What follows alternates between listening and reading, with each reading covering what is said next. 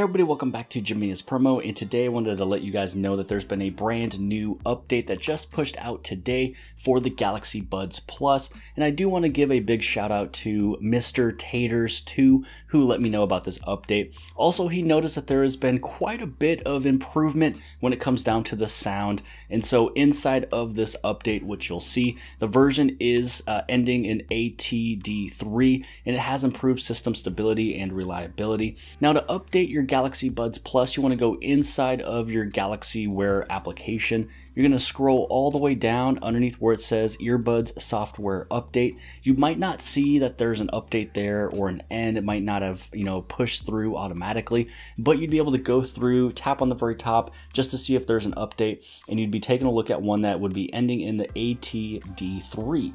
Now, after I updated the Galaxy Buds Plus, I put them in my ears, I went around, I listened to some music, I went outside, I had, ambient sound on, ambient sound off. I went through, I opened and I closed, and it just seems like everything was just, quite a bit quicker. Things worked a little bit better. The sound was actually very good. I had no issues with the sound from before, so if you thought you'd get a little bit more out of the Galaxy Buds Plus after this update, you definitely will. I went through everything else. I took a look at the notifications, took a look at the touchpad, I took a look at the advanced, trying to see if there was anything that was added in. You can also take a look at the user manual inside of the general.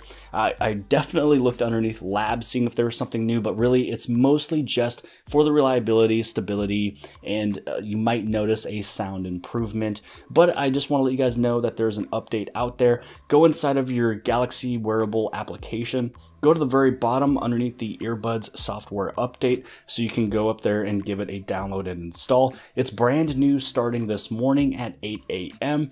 And if you guys found this video to be helpful, I did notice that about 87% of my views come from non-subscribers. So if you appreciated this video, if it has helped you out, stay updated, make sure you give this thing a huge subscribe and hit that bell for notifications so you get notified for all of the future videos. And again, don't forget to like the video. You can also subscribe this way by clicking this little button right over here.